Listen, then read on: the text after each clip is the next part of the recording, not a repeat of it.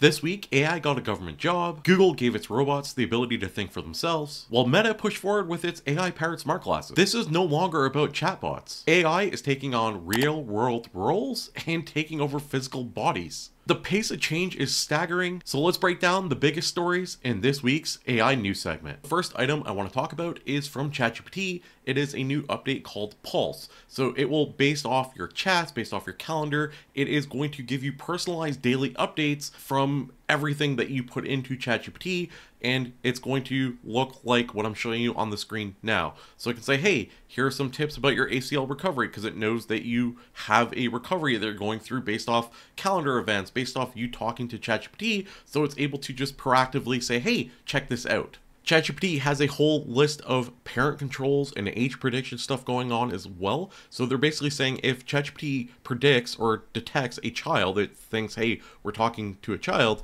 it should look different than if it's talking to an adult. So it's going to change the output for the child versus the adult. That is one of the updates they've released. They also have parent controls. So if you have a child 13 or older, you can actually just email your child. They can join ChatGPT now, but they will get guided responses based off their age. And also, as a parent, you can disable memory and chat history from your child. So those are just some of the two features they added to start. You can also receive notifications if it says, hey, my child is in distress, based off the conversations, based off things that it's asking. It can give you a notification to say, hey, check this out. This is what's going on with your child. There is also blackout hours where your teen won't be able to access ChatGPT. The last piece of news for OpenAI is its upgrades to Codex. So Codex now is using ChatGPT 5. Adobe is updating Photoshop Beta with its generative fill feature, which is very popular. So if you have like an image, it'll fill out the background. Well, if you can see here, they have now added Nano Banana as one of the options, as one of their partnered models. So Adobe has teamed up with Google to add Nano Banana to Photoshop. Notebook LM got a slew of updates, so you can now create flashcards, quizzes, and new reports. So if you're on Notebook LM itself, on the right, you can just like one click create a quiz, and it's going to generate in the bottom here, and you're going to see we're going to generate a quiz based off our entire notebook. That quick, that easy. We can do the same thing with flashcards, and it is now generating flashcards for us. If we click the pencil, we can actually decide the number of cards. We can decide what we want to prompt it with, what we want our flashcards to look like. We can even adjust our quiz. We can say, okay, make this a really hard quiz and give us more questions. And can we make the quiz about this part of whatever we have in our notebook? And when it's done, you can click your quiz, for example, and here we go. We now have a quiz that we can go through, and that was totally lucky. Yeah. So anyway, I got that one right too. I'm just so good at this. That one's wrong. But you can see we created a quiz based off all these different videos and articles I have about Japan. Google also has some new Gemini models. So we have Gemini 2.5 Flash and Flash Lite. So these are just enhanced versions of their Flash and Flash Lite models. Gemini 2.5 Flash Lite has better instruction following. It now has better answers. It's not as like talkative, and it has a stronger multi-model and translation capabilities. The 2.5 Flash model is using all the tools. You can like search the web and do all that fun stuff. Well, it has better performance, and you can do more complex stuff with it.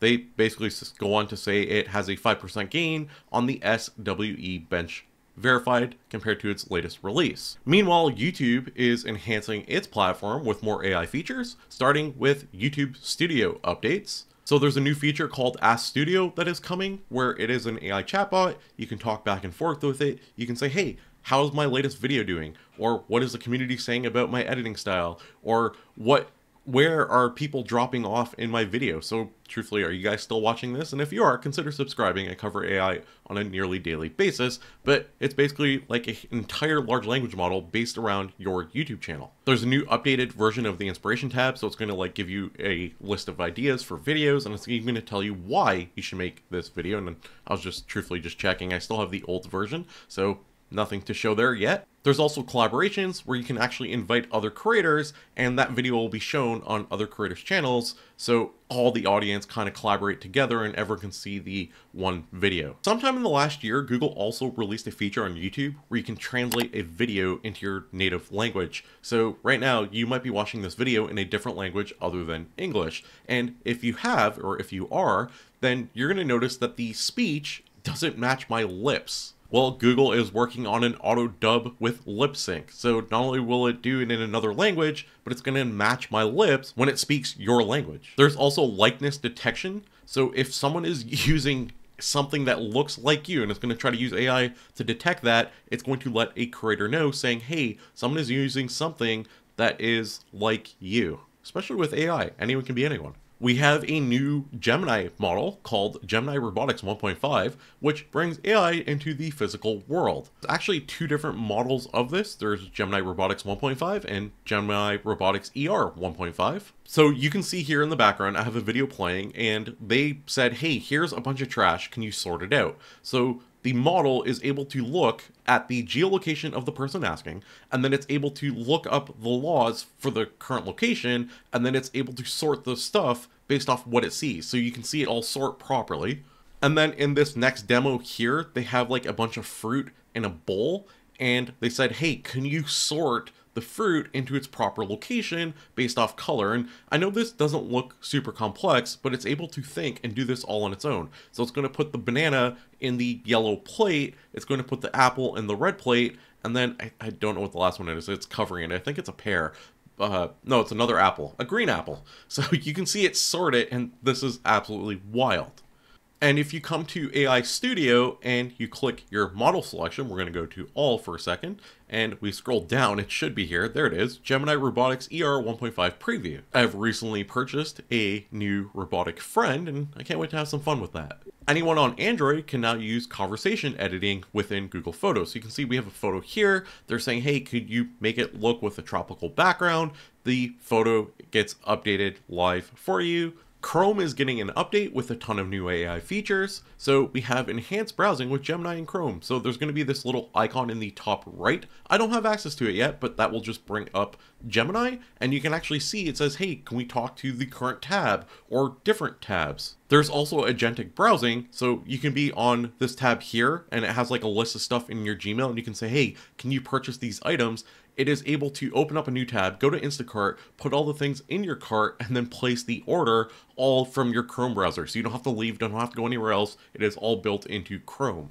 Be able to also make it go through your search history. So you can say, hey, I was looking at this website and it had this, this, or that, and it's able to look through and find the proper website that you're looking for. Need a summary of a YouTube video, maybe like this one, where you don't have to watch the video anymore? Well, it has you covered. That is just some of the list of items that they shared, but probably the more interesting ones. See more without ever looking away. This is the new Meta glasses with a built-in screen. The whole concept is you can ask a question and then in your display, you can see exactly whatever you asked. So in this example here, it said, hey, these tomatoes look great for pico de gallo, and it is able to actually show you a recipe live in your glasses. In this photo here, you can actually see the little band that they have on. So it actually has like arm tracking based off the band. So you can do things with your fingers, and you can do like pinch and zoom and all that kind of stuff, similar to Apple's Vision Pro, where you can kind of control the thing with your fingers. So imagine you want to respond to someone, it pops up in your glasses, and then just with your fingers here, you can go back and forth to quick messages, and you can say, hey, I'm leaving now, I'm on the way, and you never really have to pick up your phone or do anything. It is like a lot better than the original Meta glasses with the screen. Probably the coolest feature they showed off during their event was the live caption feature. So the glasses are able to look at someone and then do a like actual caption inside your glass view, so you can actually read what they're saying as they're saying it, which is wild. Truthfully, during the event, Mark Zuckerberg's demo failed twice, but I like the fact that it's live, it's real, it's like not pre-staged. That's not the only update Meta did this week. Do you like AI Slop? Well, I got good news for you. So there is a Vibes platform, which is on the Meta app, and the Meta app is what you use to connect to your glasses, but basically you're able to make AI Slop and then post it, and then you're going to get like a traditional TikTok, Instagram, Reel styled interface where you can just kind of swipe through and access all of this different slop that exists on the Meta platform. You can now send your Zoom avatar to represent you for your meeting, so you don't have to show up anymore. You can actually create an avatar of yourself, and then you can use the avatar you create to show up to your Zoom meeting. They're doing more than just AI avatars. They're also doing real-time voice translation, which is going to use AI to translate what the speaker is saying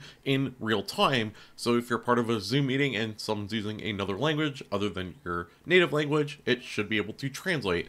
There's also a new version of its AI assistant, which you can schedule meetings with it or create video clips. I'm not going to attempt to pronounce the name, I don't want to butcher it, but there's an AI singer that was on the billboards and it signed a $3 million deal. So the question is this the future of music? Love to know what your thoughts are. Leave a comment down below. The last piece of news is probably the most interesting to me.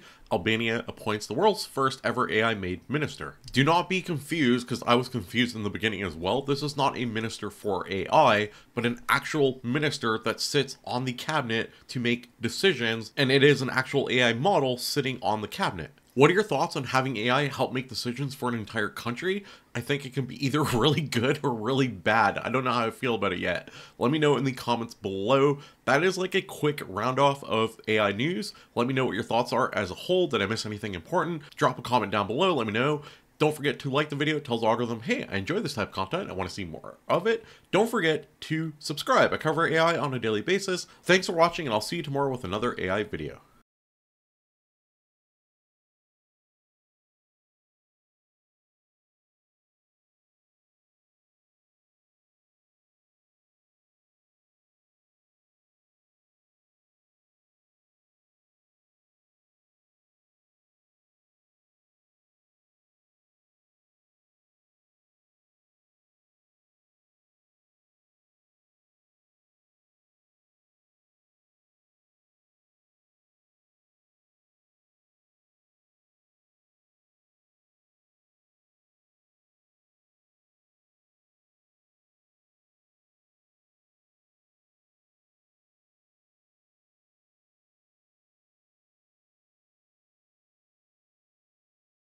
AI tools, AI news, AI prompts you can use. It's all for free, just come and see at franklinai.com where you're meant to be.